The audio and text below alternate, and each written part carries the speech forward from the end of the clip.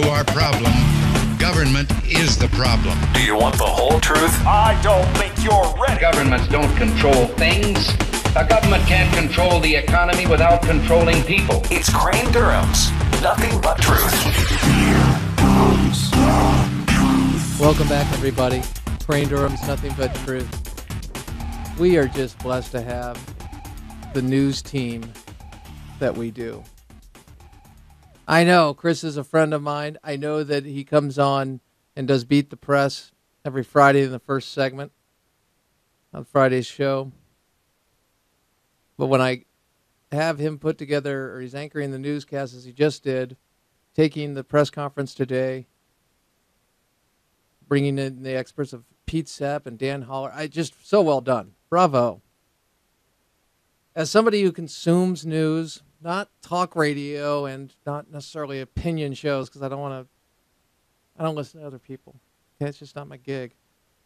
My gig is doing nothing but truth, and it's got to be somewhat organic in that way. And so I hear newscasts a lot. And that was really well done. Really well done. And the entire news team there, I just really blessed to be a part of the team here at American Family Radio. Chad Groening, Ned Smith, Charlie Butts, Jody Brown, Fred Jackson, just doing a good job. And you're getting the news through a Christian worldview. And that's rare. Yeah. Fairly, is it fairly rare? Easy. Crane Durham's Nothing But Truth. Now, we're going to do the press conference. But before we get to the press conference, Megyn Kelly. She had Dr. Ezekiel Emanuel, one of the architects of Obamacare, on last night. This is what has happened. When people are having a political discussion, a political debate, you're about to hear Ezekiel Emanuel blame Fox News for the failure of Obamacare. There's no other word but pathetic. Roll it. I know you are loyal to the president, but I don't want to criticize him, but I don't understand why you can't just tell it to us straight. Should he have seen this? Why? I'm trying to get to, why didn't they listen to you? Why wasn't there such a person appointed? There were differences about how they wanted to run it, and they decided to run it with people in CMS having the charge for doing it. Remember, this was not an environment which was hospitable to setting up the exchanges. I know. There was a lot of you and your colleagues were constantly criticizing, trying to underfund it, and trying to make sure it didn't work.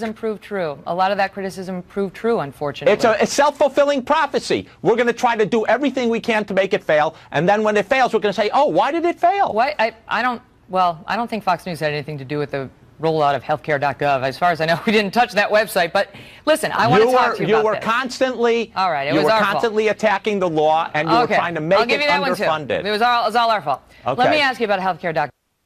Now, Ed Schultz, last night I played the Ed Schultz thing, and I laughed at Ed Schultz. This is sad, but it's a true indictment of failure, of the people that said we are going to redesign, we're going to recraft, even though 85% of the people are satisfied with their health insurance. 85%.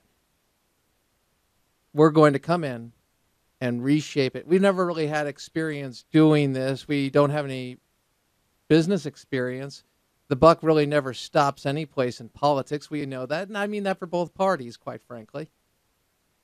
But that's what happened. And now all of this has come due. And now people are saying, I love how the debate gets shifted. Are we being too hard? Maybe it's unfair. Oh, the system was bad before. It was terrible. The individual market was terrible. It's only 2% of the people. The rationalization and excuses. When you have this, if your kids come home and they start pulling this nonsense with it's not their fault that they're not doing well in school and you know they haven't studied, what do you do? It's not a direct analogy. Maybe these people studied, but they certainly weren't prepared. And by the way, there's no other word for it. They've lied to us the entire time. They lied to us, knowingly misled the American people. Now, I could talk about Benghazi, I could talk about the IRS, and I can also talk about the misleading comments and statements made there, and it's outrageous right now, just for this segment, right here and now, focusing solely on Obamacare and what has happened when it has been exposed to be what it is, a failure. And so what do you get? You get promises and you get excuses. President Obama started off commenting in today's press conference about the storm in the Philippines, which is great. That's fine. Get it. Absolutely. Responsible thing to do. Then he went to the fix and the sort of apology, and where this was an attempt to, I think, stop the bleeding of the failed lie campaign and the failed revision on the lie campaign. It's the acknowledgement. But even still, he's going to point out successes before he gets to the fix. Roll it. Yesterday, the White House announced that in the first month, more than 100,000 Americans successfully enrolled in new insurance plans. Is that as high a number as we'd like? Absolutely not. But it does mean that people want affordable health care. The problems of the website have prevented too many Americans from completing the enrollment process, and that's on us, not on them. But there's no question that there's real demand for quality, affordable health insurance. In the first month, nearly 1 million people successfully completed an application for themselves or their families. Those applications represent more than 1.5 million people. Of those 1.5 million people, 106,000 of them have successfully signed up to get covered. Another 396,000 have the ability to gain access to Medicaid under the Affordable Care Act. That's been less reported on, but it shouldn't be. We reported that. That's 80% of your goal. Actually, 500,000 was your goal. 80% of them qualified for Medicaid, which we see the trend going up into a program that is not solvent long term, to say the least. Think about that.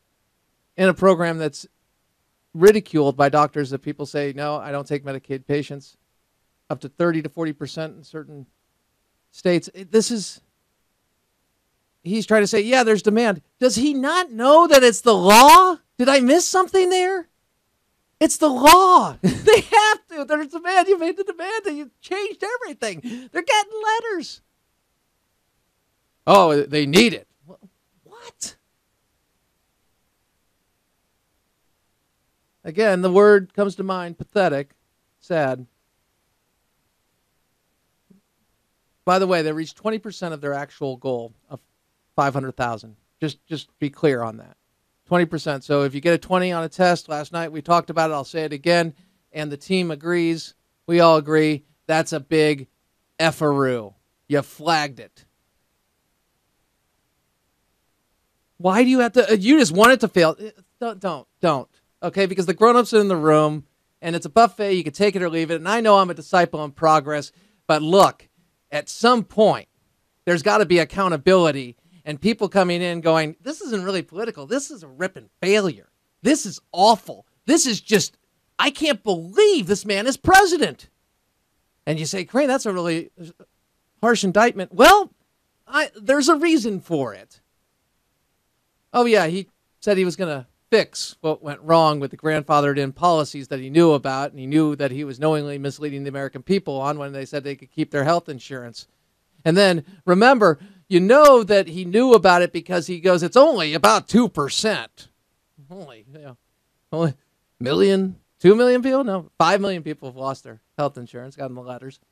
And it's up to 14 million people when we're talking about the quote 2% that are impacted by this. We do know it's far greater. It's anywhere from 45 million to 93 million. Ovik Roy has the numbers overall, and I'm including the people that are going to be losing it through their employer.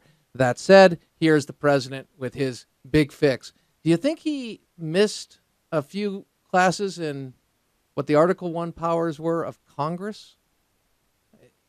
Roll it. Already, people who have plans that predate the Affordable Care Act can keep those plans if they haven't changed. That was already in the law. That's what's called a grandfather clause. It was included in the law. Today, we're going to extend that principle both to people whose plans have changed since the law took effect and to people who bought plans since the law took effect. So state insurance commissioners still have the power to decide what plans can and can't be sold in their states, but the bottom line is insurers can extend current plans that would otherwise be canceled into 2014, and Americans whose plans have been canceled can choose to re-enroll in the same kind of plan. We're also requiring insurers to extend current plans to inform their customers about two things. One, that what protections these renewed plans don't include. Number two, that the marketplace offers new options with better coverage and tax credits that might help you bring down the costs. So, if you received one of these letters, I'd encourage you to take a look at the marketplace. Even if the website isn't working as smoothly as it should be for everybody yet, the plan comparison tool that lets you browse costs for new plans near you is working just fine. Now, this fix won't solve every problem for every person, but it's going to help a lot of people. Doing more will require work with Congress. And I've said from the beginning, I'm willing to work with Democrats and Republicans to fix problems as they arise. This is an example of what I was talking about. We can always make this law work better. Okay, now this is, business owners, you'll get this. This is when with respect to people in academia, the academic comes in and tells you how to run your business. Maybe uses the widget analogy of, what do you sell? Widgets. Okay, I'm thinking of a movie of Back to School, but not advising that. He just thinks you can come in. We're going to require companies to do this. Well, insurers are not on board. Okay, this is wrong in so many respects. Again, Article I Constitution, but legislative powers are vested in Congress. Legislation, you have to execute what is legislated. That's two powers. Doesn't take a Ripon Einstein, but a constitutional scholar, professor, yeah. It's not a jab. That's just a reality. You got to sit there and go, what? Is he really saying, yeah, we're going to tell insurance companies to bring back these plans they've canceled already, and we're not going to take in mind that they've done this because they now recognize it's the law to buy insurance. They got to provide all of these bells and whistles to everybody, and they can not weigh in the cost analysis when it comes to the risk with people. We can't do that anymore. No, everybody's the same, and so no matter how sick or well you are, now you think, well, wait a second, but that goes into the cost of what your insurance will be. As unpleasant as that is, things are never free. But the goal here is keep your eye on the ball. This is about saying, now, here you go. Insurance company, I've got a big bag of bunny stew. It's a bag? Well, it's a little kettle bag. It's one of those where you go to the bread co. You ever have I think they open the soup that way through bags. Brent, you've been to bread co. Back me up on this. Sandwich shops sometimes put soup in bags. You've seen that? Well, you picture that kind of bag, and it's a big thing of bunny stew. And here's what he did. He took it, and he said, it's spilling. It's getting all over me. Oh, no. Insurance companies. Catch. They're not picking it up. They're not taking it because he actually made the stew. Truth. He did the stew. They had to work in the kitchen. They had to serve it, but he made the stew. He's the chef. And they're not playing ball because they say we can't do that. Now the state regulators and the state insurance commissioners are sitting there going, wait a second, is this even legal? In fact, and I got to thank Brent for this one, Howard Dean, Dr. Howard Dean was asked about what the president had just said regarding the change and the fix and the administrative action that he's looking to do. And here's what he had to say. Roll it. Governor Dean, President Obama, very contrite. I'm going to keep it very short because I want these guys to jump in. I talk forever about health care. I wonder if he has the legal authority to do this, since this was a congressional bill that set this up. And B, I stick to what I said before the president came on, which is if you want to make this work, you got to get people in the system, and the website's not going to work, evidently, for a while. Yeah. Yeah, that's the question. Is it legal? Now, there are bills, the Fred Upton bill, Representative Upton from Michigan, as well as Johnson's bill. We talked about that last night. We were covering that out of the gate last night about the legal remedies before the president's conference because some of the things that were being done, and asked Hans von Spakovsky about that. And we look at when you have a law, the way to deal with that law is not the fact of, oh, I will pick and choose. No, it's actually to go through the legislative process.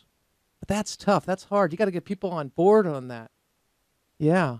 You got to convince the American people you're right. That's why when you bring up legislation, oftentimes it's been agreed upon in general in the spirit of the legislation, the major components of it, and then you pass it.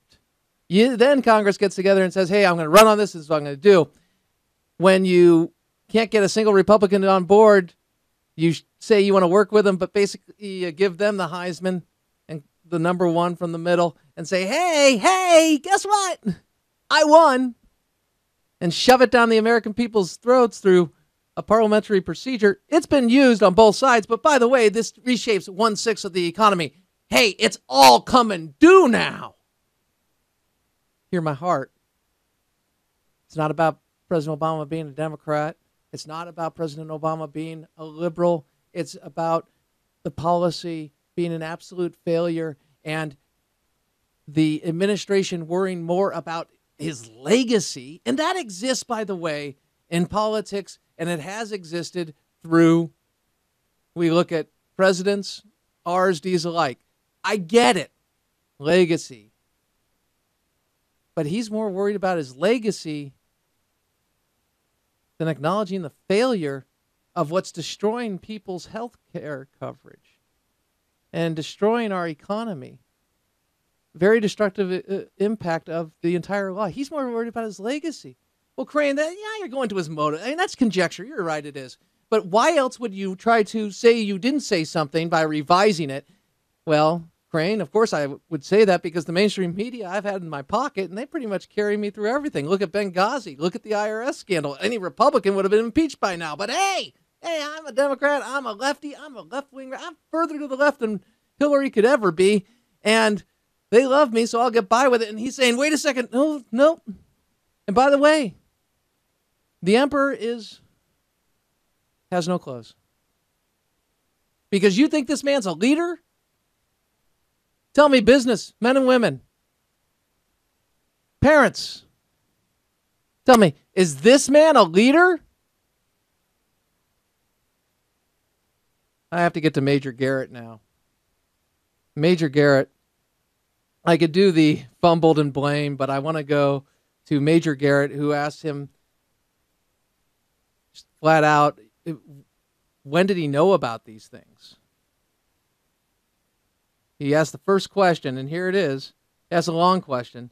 But in essence, first question is, do you not believe, sir, the American people deserve a deeper, more transparent accountability? And I'm only reading part of the question from you as to why you said over and over when your own statistics published in the Federal Register alerted you to your policy staff, and I presume to you, to the fact that millions of Americans would, in fact, probably fall into the very gap you're trying to administratively fix now?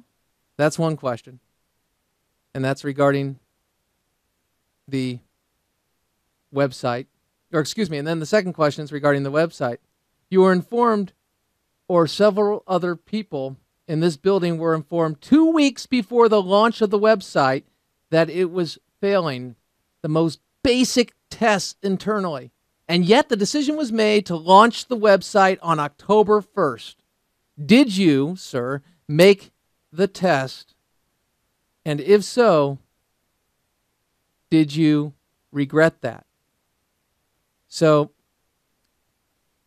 he asked, did you make that test? Did you, it was failing. Did you know? Here is the president's response. Roll it. Okay, on the website, I was not informed directly that the website would not be working as the way it was supposed to. Had I been informed, I wouldn't be going out saying, boy, this is going to be great. You know, I'm accused of a lot of things, but I don't think I'm stupid enough to go around saying this is going to be like shopping on Amazon or Travelocity a week before the website opens if I thought that it wasn't going to work. So clearly, we and I did not have enough awareness about the problems in the website. Even a week into it, the thinking was that these were some glitches that would be fixed with patches, as opposed to some broader systemic problems that took much longer to fix, and we're still working on them. So yeah, that doesn't excuse the fact that they just don't work. But I think it's fair to say that no, Garrett Major, we would not have rolled out something knowing very well that it wasn't going to work the way it was supposed to, given all the scrutiny that we knew was going to be on the website. You didn't know? Let that sink in for a second. The president's saying he didn't know. He didn't know officially. That's plausible deniability. It's the idea of that. Really? This is why I've called him a liar. It's one who lies. This is why you don't look at it through a partisan lens. You look at it through what has happened. We've had liberal policies passed for the last 5 years, and they're absolute failures. So maybe Charles Krauthammer is right. Maybe this will be the death of liberalism. Maybe this generation will realize, no, hey, when somebody starts talking like this, they start bringing up history to answer them and saying, no, we've tried that. Now, you can go to a state and try that, but I wonder if California will still be there. Hey, everybody, a lot more to cover, but we will have our opportunity tomorrow night. Till then, live with honor in your life, compassion in your heart. Always keep the faith in Jesus Christ. God knows you, loves you, He created you, and you're worth it. Please go to the Facebook page and like the page, Crane Durham's Nothing But Truth, AFR Talk.